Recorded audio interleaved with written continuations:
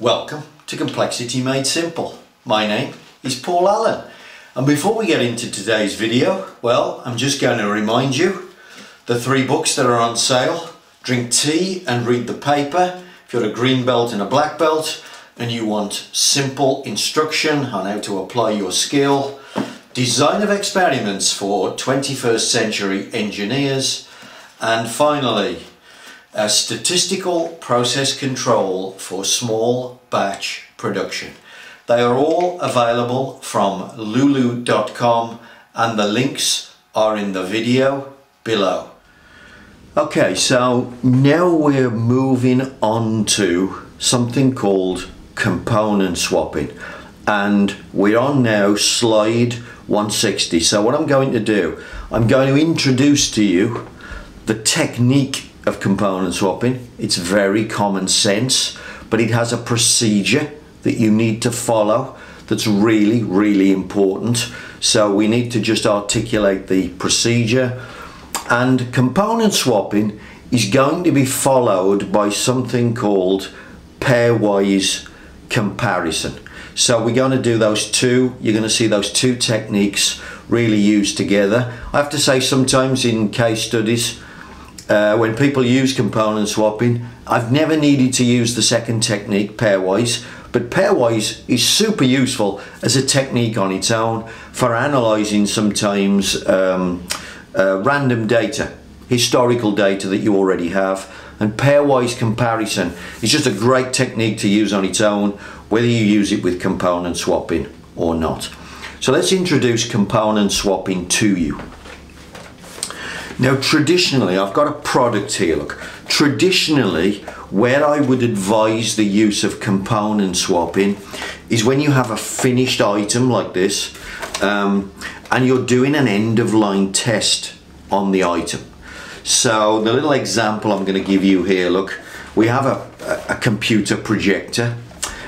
We finished the computer projector, and as a final test, one of the things we're doing is we're testing the light levels that come out of the lens at the end of the line. And what we're finding is we're getting a chronic reject rate. We keep getting problems with rejects for low light levels coming out of this item. Now obviously this thing is built of, I mean, possibly, especially with the electronics, there might be 1,000 items in this, and you've got a chronic problem. And you got to figure out, what is it that's doing this? What could we change? What could we improve to get rid of this chronic reject rate? Now this is a great technique. It's a great situation for component swapping. So we're going to use this as a little example, and I'm going to take you through the idea of what you would do. So here we go. We're going to talk component swapping. As I mentioned,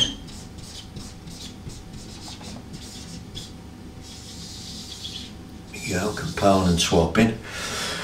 So I mentioned it's quite common sense in some ways, and people might have tried this in a commonsensical way, you know, just as a technique to try. It's an obvious technique to try, but there are some rules that are really important that make the technique valid and work best. So here we have our projector, and basically what we're going to do is we're going to split the item into multiple components. So let's have a think what might be. Let's have a think what might be in this thing. There it is. So we might test the lens and bulb assembly. So that might be one of the things that we're going to swap. We might swap out maybe the power board. Yeah, so maybe the circuit's doing this. We might swap out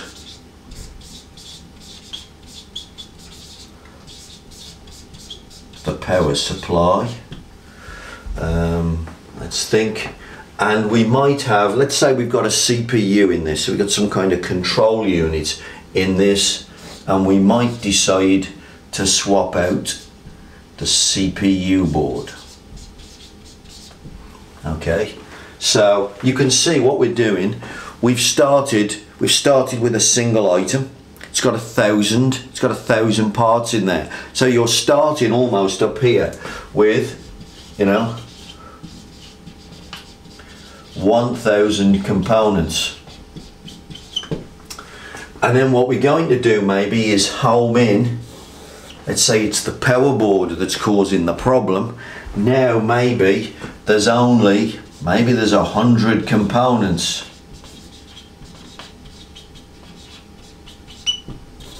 Maybe there's 100 components on the power board. So we've immediately come down and focused very quickly on only 1/10 of the product. And then using pairwise, we can find maybe the thing that is in Shannon's words, he talks about finding the red X. Yeah, so what he's trying to find is something called the red X. An easy way to, what's he really talking about? He's trying to find the root cause that's causing this problem. The one thing that you can adjust and correct the problem. Okay, so that's the basis of component swapping. But as you can see on slide 160, we've got a few rules that we want you to follow. So the first rule being, well, you've got to decide on a quality characteristic that you're going to track or you're going to improve. Now in our case, we're going to track light. So we are going to measure lumens. Now a key point here, the thing that you're interested in must be variable data. So if you don't have a variable measure of the output, you need to invent one. Now Shannon, who popularized all this stuff, he said everything is measurable. Alright, so he worked for NASA, so I suppose, you know, when you've got money to spend like that, everything is measurable. He said everything can be converted into an energetic measure. So if you're measuring strength, for instance, obviously, you put a force on there, that's an energy measure. In this case, we're measuring light. That's an energy measure. If what you're doing is breaking the item in service, well, you could cycle it. You could put it on a vibration tester. Well, that's energy. You could say how many hours does it last. That's an energetic measure. But they're all variable. They're all continuous data. It's got to be continuous data. So that's the first thing. Select a measure that's continuous data. Then what you've got to do is identify these things that we talked about earlier. Now they've got to be practical. Now what practical means is if you've glued something together, you're typically not going to break that apart and glue it again, break it apart and glue it again. So for instance, if the lens and the bulb, there's some one-way fixing, maybe something's been riveted in that's a one-way fix. We don't want to go grinding rivets off and things like that and breaking plastic covers to try and get it apart. If these two are fixed together, then they're fixed together and they have to be swapped as an assembly. It's got to be practical. You're literally just taking a few screws out, taking a few leads off, moving the item, screws and leads back on. Practical set of parts to swap. Usually they talk between 4 and 10. But I don't know any reason to stop at 10. If you had a few more than that, I don't think it would matter. Okay, so that's rule number 2. Then the next thing it says is you've got to select some items to do the test on.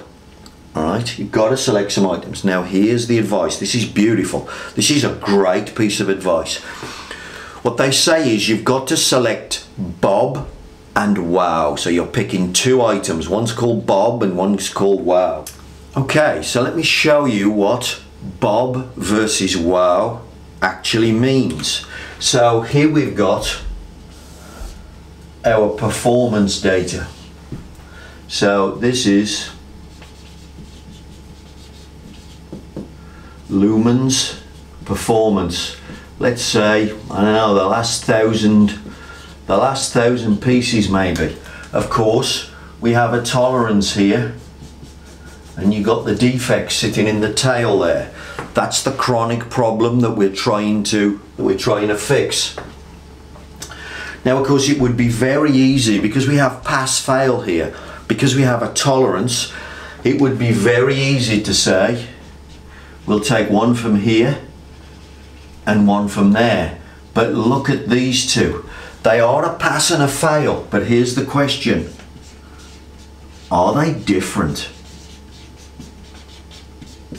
If you analysed the pass and you analysed the fail, would you be able to see any difference probably in all the components? The answer is probably no, because they're almost identical. You just pick them either side of that boundary line. So here's what Bob and Wow stands for. Bob stands for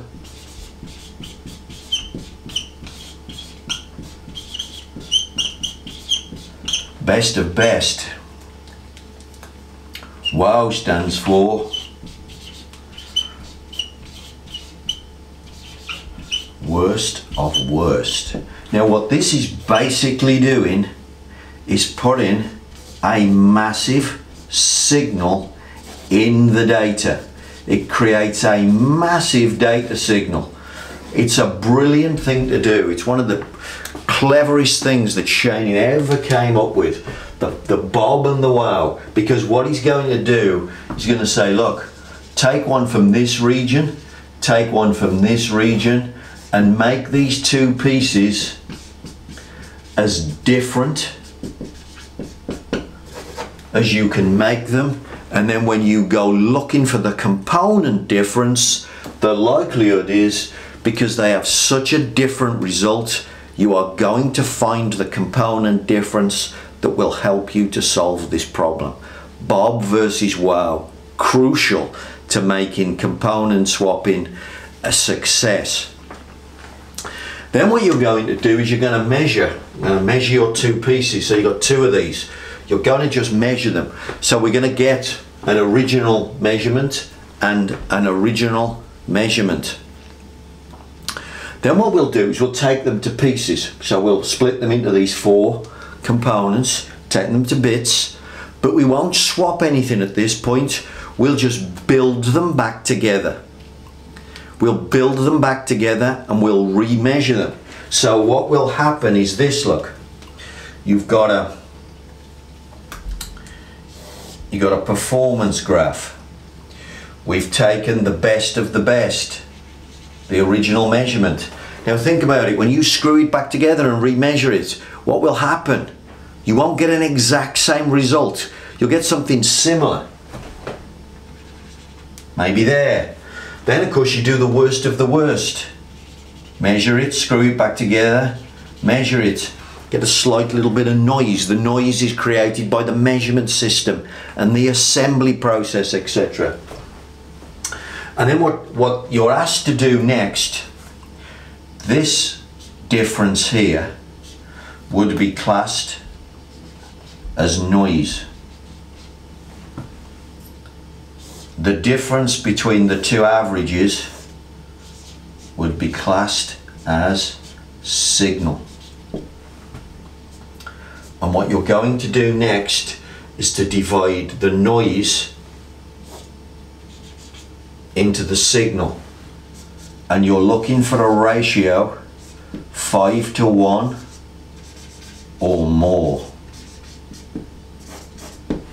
Okay? Now what's that telling you?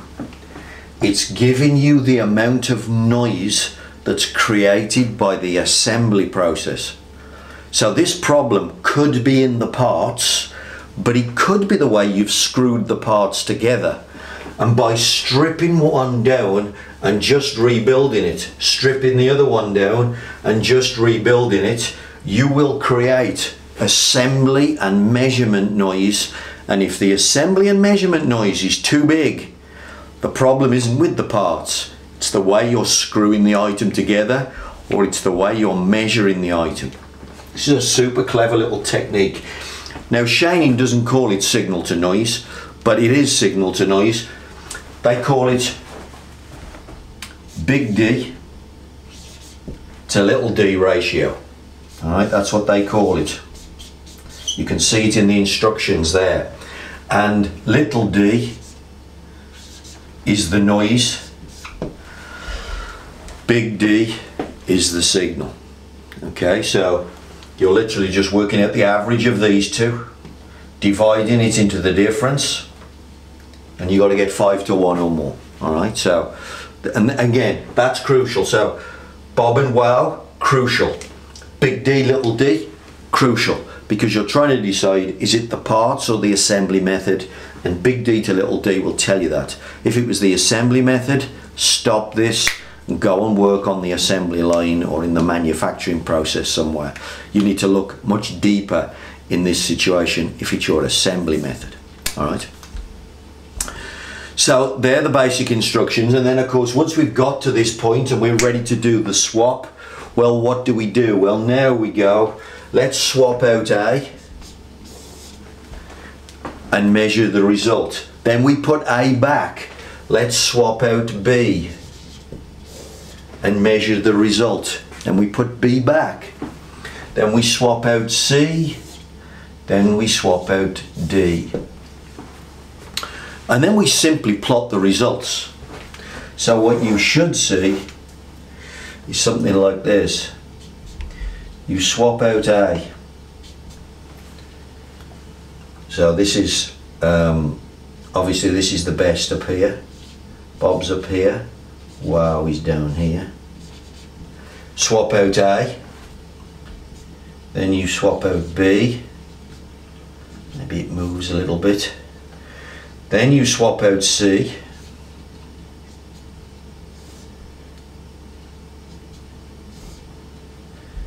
Then you swap out D.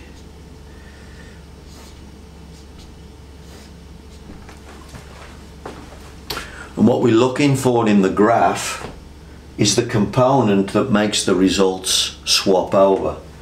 This here is potentially where your root cause sits. So in our case it was item C. We're saying it's the power supply, and then what we've got to do is do some detailed analysis of the power supply to see what is causing the problem. But that would be your first port of call. By the way, the last thing that you normally do on the end of this performance is repeat the result. So in other words, change C again and have the result swap over again like this. So again you've swapped the result over, and then again you put C back, and again it returns to normal. So in other words, you're repeating this. It wasn't a lucky result. It wasn't an error on the measurement system. So you're doing at the end here, you're doing what I would call a confirmation test. So it wasn't just a happy accident, one data point. You're proving that it works time and again.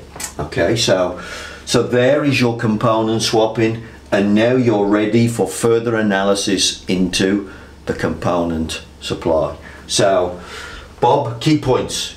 Bob versus wow, important. Make the parts as different as possible.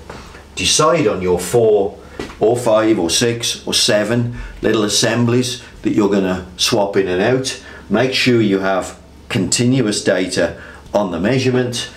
Do the signal to noise test that's proving that the problem is in the componentry, and then do the test and do the confirmation test. They are the key elements of component swapping.